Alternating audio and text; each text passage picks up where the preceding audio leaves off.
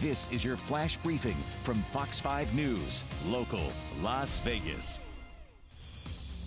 I'm Akira Kazuka. Thanksgiving holiday weekend is among the deadliest on our roads each year.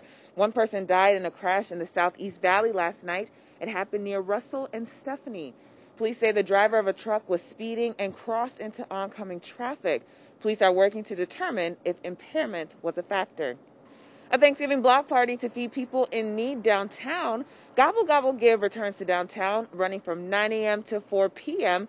There's going to be food, DJs, and more. It's open to the public, and you can donate food or money at the event. Gobble Gobble Gives delivers food, clothing, and toiletries to the homeless in cities across the country.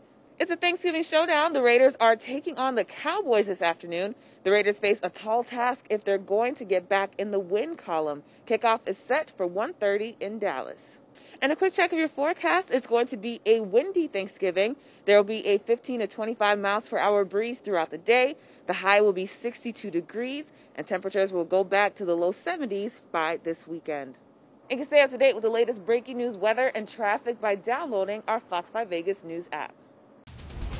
This is your flash briefing from Fox 5 News, local, Las Vegas.